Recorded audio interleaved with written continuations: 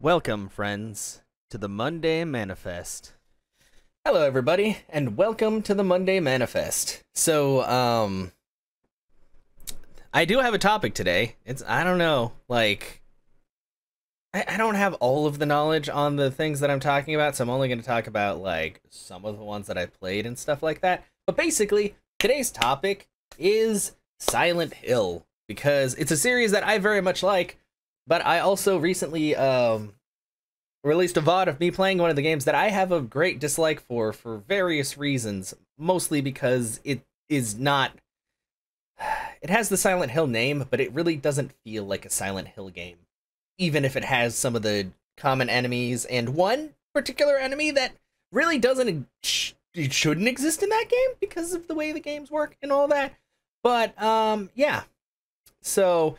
those of you that follow me on Twitch or have seen the various YouTube videos I've put up might have seen that recently I put up about a 5-hour video of me playing Silent Hill Homecoming, a game that I attempted to play years ago, and my save file was from like 2013, so it's been almost 7 years since I played it.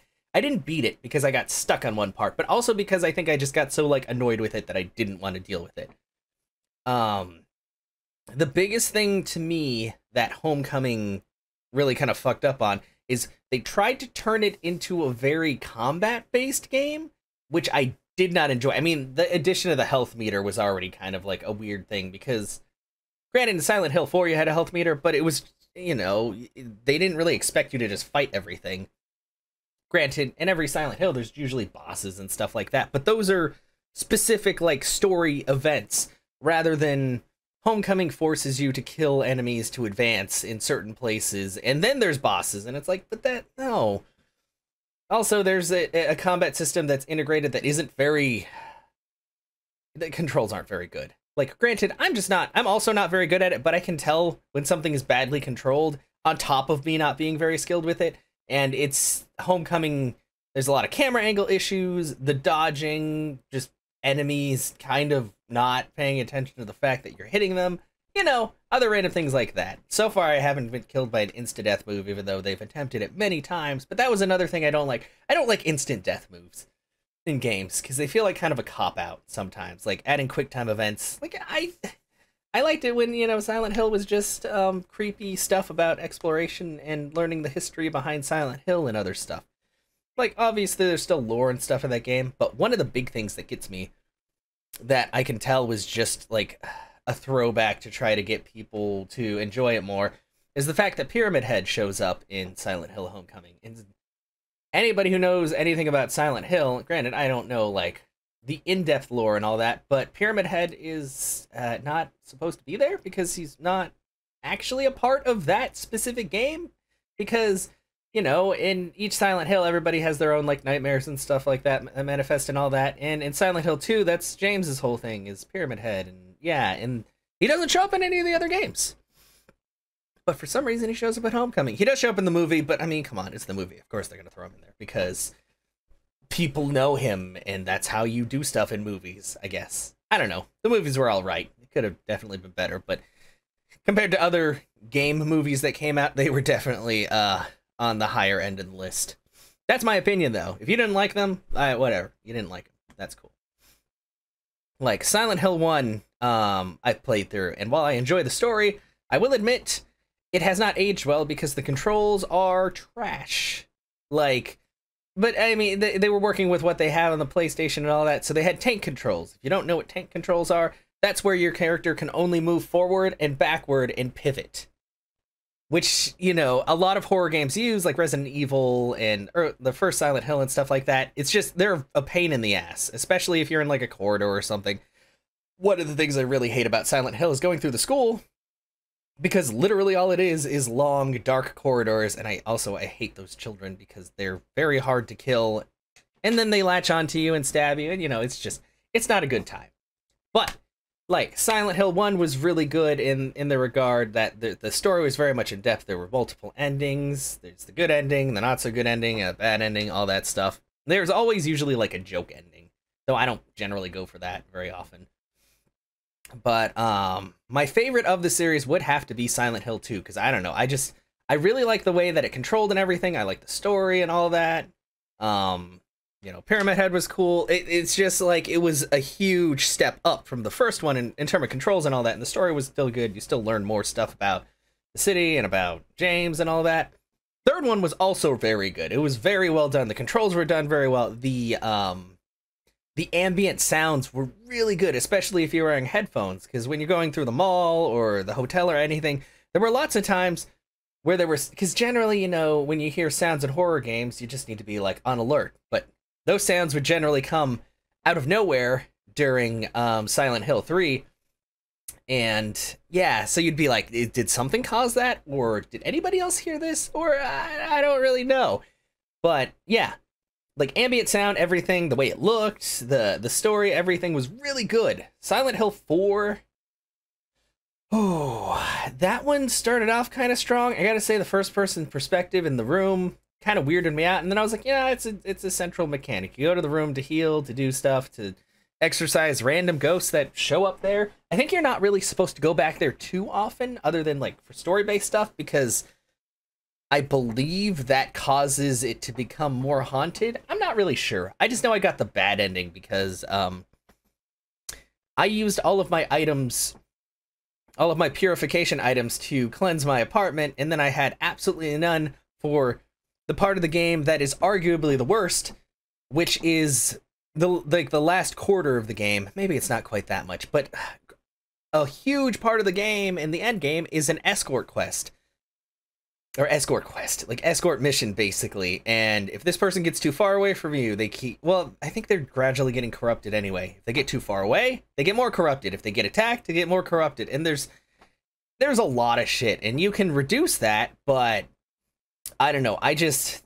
Probably from a combo of item management, like bad shit and other shit, I just was not very good at that. And that person ended up dying, like, immediately. Because depending on how corrupted they are...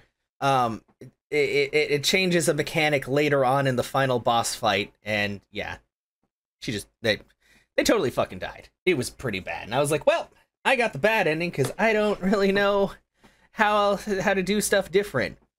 Plus the ghosts, there was one part where I was just pissed off because you get the sword that you're supposed to use to stab the ghost into the ground.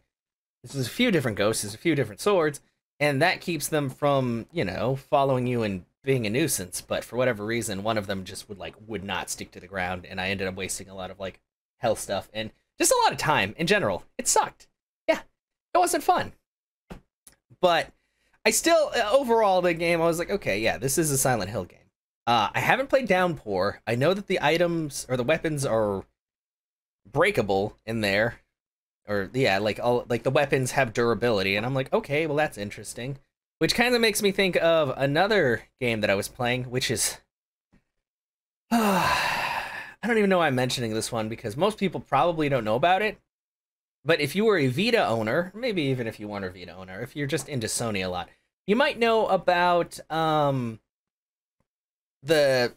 Silent Hill, like, Book of Memories, I think? Is that what it's called? Let me look it up really quick. Book of Memories, yeah. It's a co-op Silent Hill game, which is already very strange because that's not usually how they work, but you actually choose, like, a class and you can level up, and you're going deeper into this nightmare to figure out stuff that's at the bottom. But it's literally, that one is definitely, like, very combat-based because you have to kill everything. But the combat still works better than Homecoming because at least it's not, like, horribly difficult or, like, just really badly done. Like, it's very basic, but yeah. I haven't beaten that one either. I don't think I'd play that on stream because it would be boring because you're literally just, like, going through clearing a floor and floor of monsters, and it really doesn't feel like Silent Hill, other than, like, some of the artwork and stuff. But yeah. One of the ones I do want to play is Silent Hill Origins, which I think was on the Vita or PSP or PS2. I don't know. I think it was like a remade version of the first one, or like prequel. I'm not really sure, but I do want to check that one out at some point because I've heard good things. Like, I've heard better things about Downpour because I think Downpour is still more Silent Hill than Homecoming. But Homecoming, Definitely my least favorite of the series so far. Because a lot of people say it's because I think they lost like one of the main writers or something for Silent Hill, and then it just kind of went downhill. And then there was PT, which was planned, and then went down the tubes. Even though that demo is probably one of the most terrifying things I had played like before. Because most scary games I actually just get annoyed at. Like Outlast, I still need to play through that, and the second one, I played Amnesia. I wasn't really scared. I was just annoyed because it was really horribly dark, like unplayably dark. Like there was a lot of me just not knowing where to go because it was so dark. But yeah. And that's that kind of wraps it up for this because yeah, I mean there's I'm trying to think if there's any other. Oh wait, Shattered Memories. Totally forgot about that one. Sorry. One more to go through because this one I've actually played through and I've watched. I always mention this a lot. I watch Game Grumps a lot, and I've watched their playthrough of Shattered Memories many times because it amuses me when Dan screams at every monster coming out, and also it's just, I don't know, it's a really fun watch, to be honest. Like, their dynamic's really good. But Shattered Memories, I really enjoyed that one because that's the other thing. Homecoming has, like, no puzzles. Or if they have puzzles, they're very basic puzzles. Like, generally, whenever you start a Silent Hill game, there's two options for difficulty. Options for the monster difficulty and options for the puzzle difficulty. The only difficulty option in Homecoming is normal or hard for combat. Like, nothing about puzzles. And every puzzle is basically just a grab this to do this and do this. And one part, like at the beginning, you have to drain the basement so you can unlock a bar lock at the bottom of the door, when it would be super easy just to lean down, put your hand in the water, and open the lock. So it's like, it's a puzzle that doesn't make any sense. And it's not even a puzzle. You just have to walk over somewhere, find some shit, and then go back down and start up this pump. And I'm just like, man, this feels kind of like a waste of time. But yeah, most of the puzzles are like not really actually puzzles, like nothing that's really that hard to figure out. But yeah, and I like Shattered Memories because I had a lot of puzzles and stuff, and even though you couldn't fight stuff, it still felt like a Silent Hill game because you were still learning about the past of the character and getting more in depth in Silent Hill itself. Like there was a lot of lore in that game. And really the aim of any Silent Hill isn't really even to like kill monsters. Like, you can. It's one of those things where you kill them if they get in the way or something, or if you just need to get past them. But, honestly, like, you could run past almost every monster in a Silent Hill game, and it wouldn't affect you negatively. It's just, I don't know. Oh yeah, that's the other thing at Homecoming. Ammo is for a combat-oriented game, ammo is ridiculously limited. You can hold 27 handgun bullets, which is not a lot at all, and I think like 12 shotgun shells. I never got anything past that. I don't know if there's a hunting rifle, but it's just like, if you're gonna make it a combat-oriented game, don't fucking limit the ammunition. Like, yeah, I get it. There's not a whole lot on the ground either, but I don't want to be maxed out on ammo. I want to make sure that I'm safe. Yeah, like I said, Shattered Memories, really good, really emotionally compelling as well. Like, it's a very good game. I need to get it again because I want to play it on stream because it's been a while since I played it. And like I said, I watched the Grumps play through it and all that, but I mean, it's different than playing through yourself, you know? And I would definitely want to experience that with everyone. But yeah, that's my take on, I guess I was just discussing Silent Hill, but basically, Homecoming kind of sucks. Don't know about Downpour. I really love 1, but the controls did not age very well at all. Absolutely love 2. Controls are good. Enemies aren't too like crazy or anything like that. There's a lot of lore. 3 has really good.